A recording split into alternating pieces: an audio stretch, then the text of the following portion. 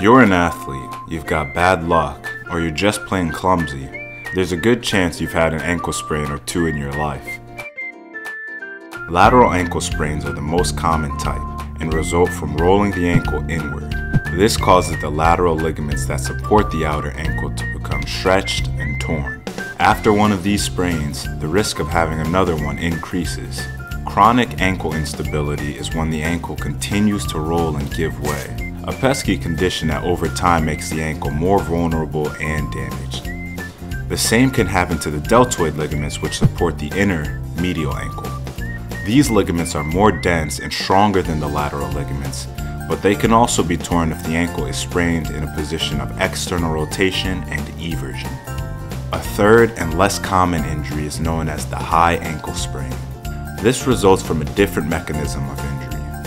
When the ankle and foot are forcefully rotated, it damages what is known as the syndesmosis, a strong and fibrous joint that is supported by ligaments.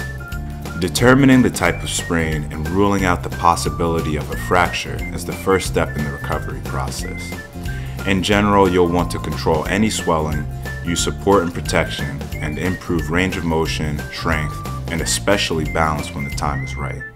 If one of these sprains happens to you, just hold steady and stick to a good rehab plan to get you back on your feet. Thanks for watching. No motion.